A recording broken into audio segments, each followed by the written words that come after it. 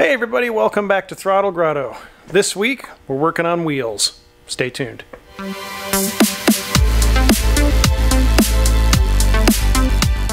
Hey everybody, welcome back. So this week, we are working on the wheels for the 75 Rabbit. It's a little bit out of order, I know, but I've already got the car up in the air and it just inspired me to work on wheels. Since I pulled the wheels that were on it, I pulled them off. So that's what I'm going to work on this week. I've got the two-piece American Racing 301, I think, and I'm just going to get right into it. I've already got the tools out. I already pulled one of the wheels apart just to kind of take a look at it and get a kind of a mind for how it comes apart.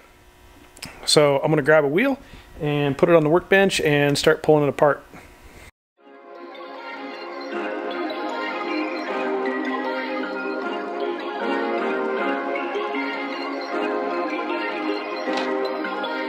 Perfect.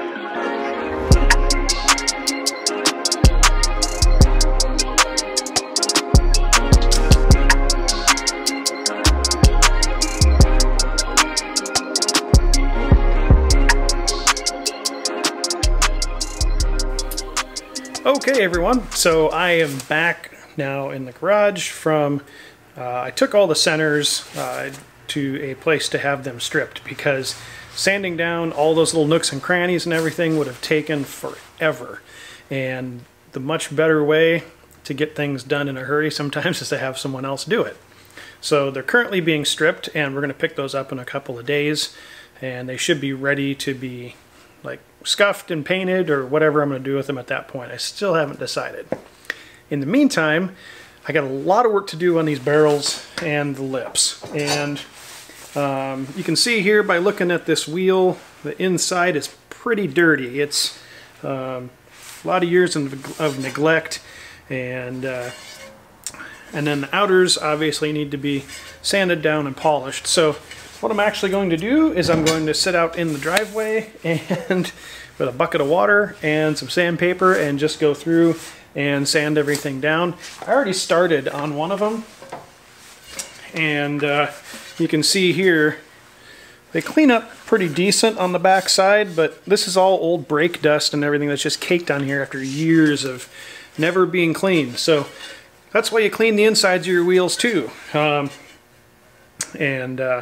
I don't want to show you the outside yet because there's a little section of it that actually looks pretty good. So that is going to be today's project, is getting at least the back sides of these wheels stripped down and looking a little bit better, and then sanding out the fronts, and maybe I'll get to polish a little bit today, but most likely it's just going to be a day of wet sanding. So that's it.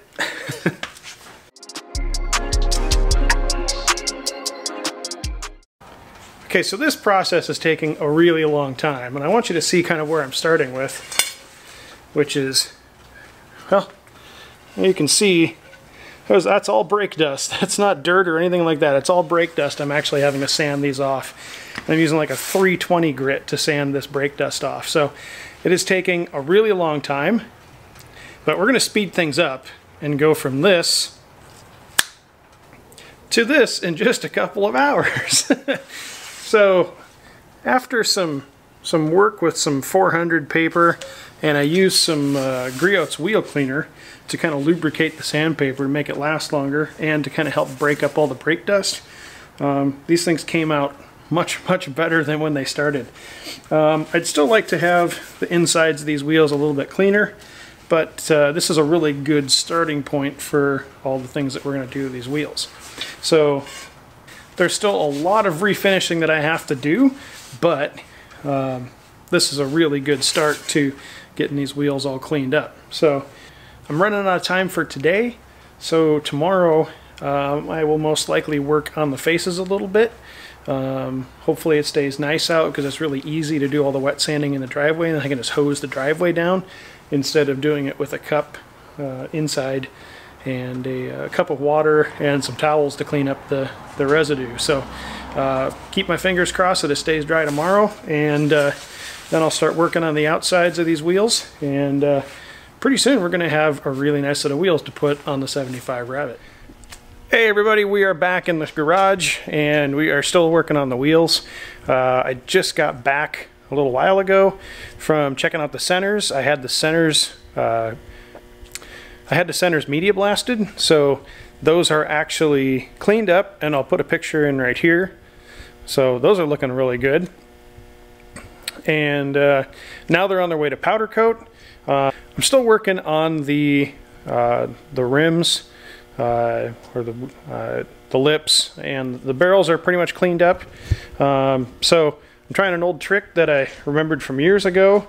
I believe that the finish on here has an anodizing on it, so I'm using some oven cleaner, just some easy off oven cleaner, and I'm gonna have to go to the store and buy more because I just used up the last of what we had. But if you spray it on there, let it sit for about 10 minutes.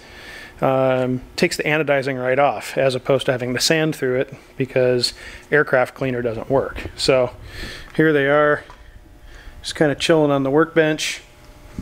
You can see, let me find one of these other ones here that's, so you can see by the looks of them, there's a lot of hazing and stuff in the finish. And so in order to polish those out, they've all got to be cleaned up and stripped down.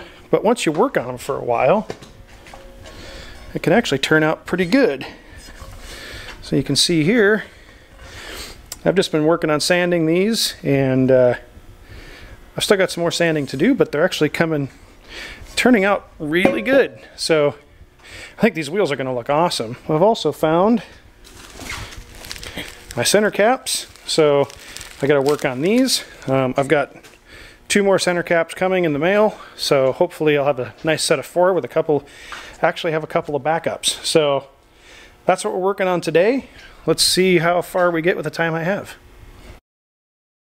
Alright, so I went out and just wiped these down with some water just to neutralize the oven cleaner, and now you can see we have a nice clean finish to start with. Shouldn't have to sand through all of the anodized coating on here. So that's the next step, is just to start working my way up through the grits. I'm going to start with like an 800 since this is a pretty smooth finish already, and we'll see where that gets us.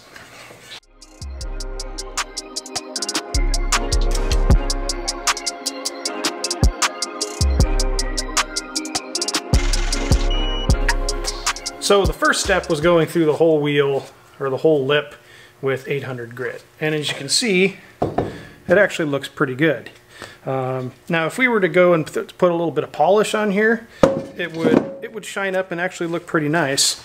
I can actually I'll just do a little quick spot on here to show you guys what it polishes up like with some 800 grit. But what we're going to do is we're actually going to go through each level of paper, at least till I run out of grit. So, so you guys can see the difference in how it looks as you go through the different steps. And maybe you only want to go to a certain level of polish, which is fine. There's nothing that says you have to go to a certain level, but just understand it. It's each level of polish is a whole nother level of work. So. So there we go. So I polished up let's see if I can show it to you here. That is with 800 grit and polish. And I don't know if I'm going to be able to get any kind of reflection on there. But it's a pretty dull reflection at 800 grit. It's shiny, but it's not anywhere near reflective.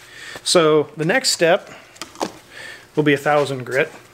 So I'll go through the whole lip with 1000 grit.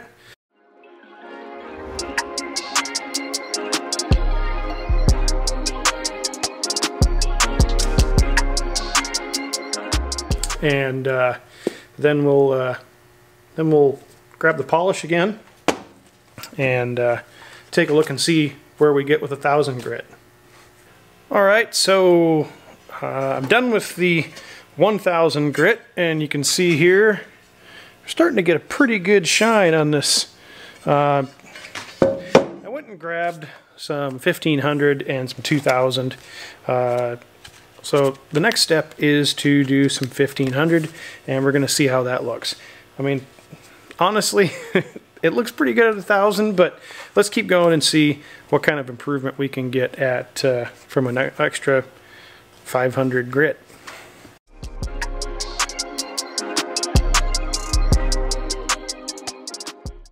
So that was 1500, and I went over the whole wheel with 1500, and then polished out a section of it. So you saw I grabbed my hand polish here, and I used that, and then I also used a polishing wheel on my drill, and I kind of wanted to show you guys the difference.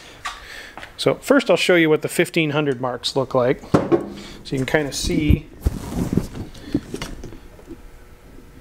So there's still, like, you can see the 1500 grit still does leave some little scratches in it. Now, before I show you the polish section, I want to tell you guys, you can go down the rabbit hole so deep refinishing refinishing wheels and just in general. So, like polishing things and detailing. I would never intended these wheels to be 100% perfect. There's going to be scuffs, there's going to be scratches, there's going to be dings. I kind of wanted to keep a little bit of the patina on these wheels because there's going to be a little bit of patina on the car too. So the wheels are not, you're going to see as I'm going through this process on all these wheels, there's going to be some little scrapes, there's going to be some little dings and stuff that I'm not going to take out. Because I don't have that kind of time. If I was paying to have them professionally done, I would absolutely want that stuff taken care of 100%. But I'm doing these at home, and they're a $300 wheel. If I wanted to have perfect wheels, I would have started with perfect wheels. So if you have a 3-piece wheel, you can buy a new lip and just have a new lip to start with, but I don't have that option with a 2-piece. So here we go with the section that's polished. And this is 1500 grit. So over here is a hand polish. Through the center I did with the polishing wheel, and then over here again I did with a hand polish. So I did a little bit on either side. Alright, so I just grabbed something real quick in the shop here. It's just a new package of box knife blades that I have, so you guys can see the reflectivity, because there's so many compound angles through here that it's really hard to get.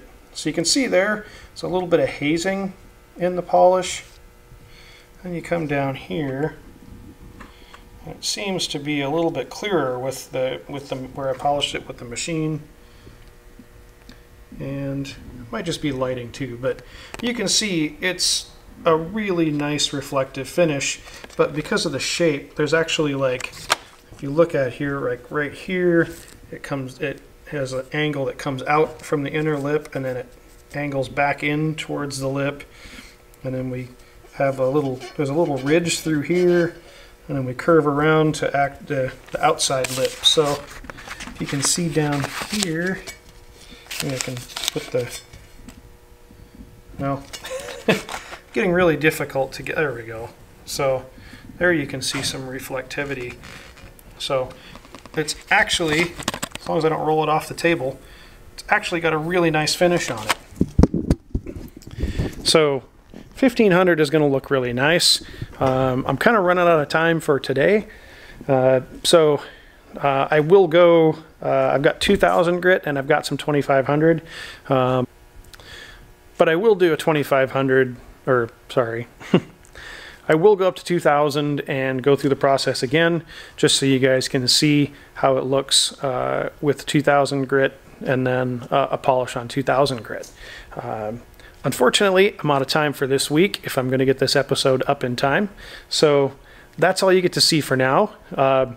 Next episode, the centers will be back. Hopefully I have bolts in time. I'm going to order new bolts tonight before I go out to dinner with family. And hopefully I will have all 4 of these rims cleaned up and ready to go. So that is the goal for next episode, is to get all 4 of these wheels assembled.